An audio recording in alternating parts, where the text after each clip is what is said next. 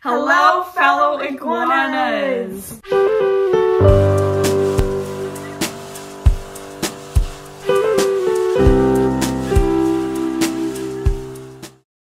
Welcome back to another snorkeling video from our trip to Catalina. And if you're new here, welcome as well. My name is Megan. And my name is Claire. And we are the Two Bald Iguanas.